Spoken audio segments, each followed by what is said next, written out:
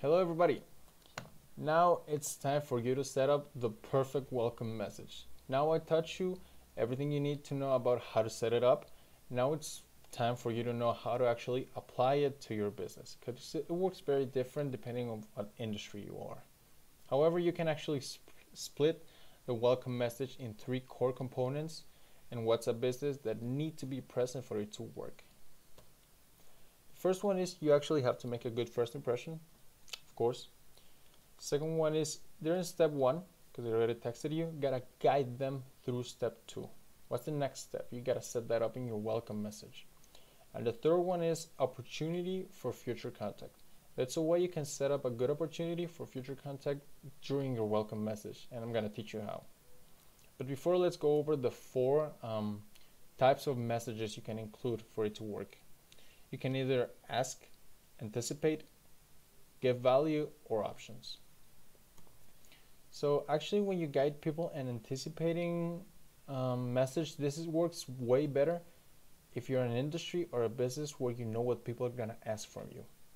Say you're a restaurant and you know that 99% of people who text you want to order from you. They want to see your menu or they want to see your delivery.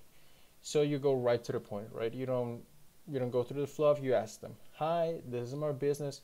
Would you like to order?" Right to the point. It guides you, it guides the customer, and it also speeds up the process. The second one might be asking. If you're in a broader industry, say you're a real estate agent, people can really ask a lot of stuff from you. So you need to ask something broad. So you're good with, "Hello, welcome to my business, and thank you for your message. How can we help you today?" It's clean, it's simple, it's very broad too, but it works well. If you're a broad business, set up a broad welcome message. It will work very good for you. And the third one is the one we actually use, which is giving value. This is good if you have something free to offer or you have a coupon. What you do is you put right in the welcome message. So you go like, "Thanks for contacting us. Today we have a special offer for you. Would you like to schedule an appointment?" See, I offered something free to you.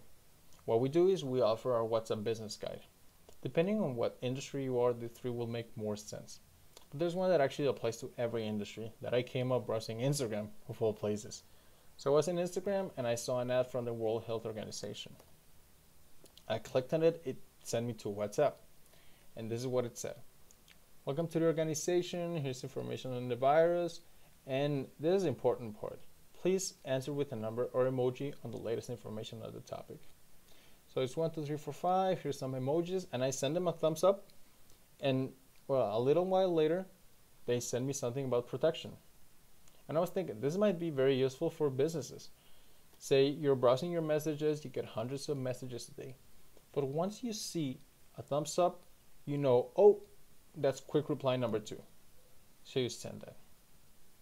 As soon as you see hearts, that's quick reply number 8, and you send that.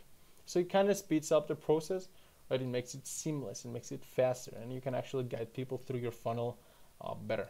And that, I think you should use this, but if any of these makes more sense, well, then use it. Like, you know your business more than I do, so choose, right?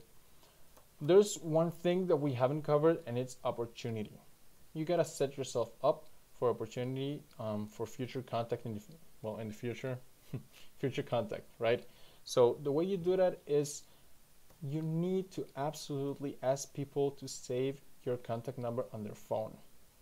This is because when you send broadcasts, people won't receive any broadcasts if they don't have you saved. So if they have your contact number saved on their phone, they will receive it. If they don't, the broadcast you send to 1,000 people will reach nobody. So make sure you highlight it, make sure you put it between red emojis or something, and you actually let them know. And that's pretty much it. That's the steps to good, pretty good greeting message. A first impression, you gotta guide them from step 1 to step 2, and you gotta set up opportunity for future contact. That's pretty much it. If you have any questions, please ask Diego or me. We'll be happy to help, and I hope this helps you out. See ya.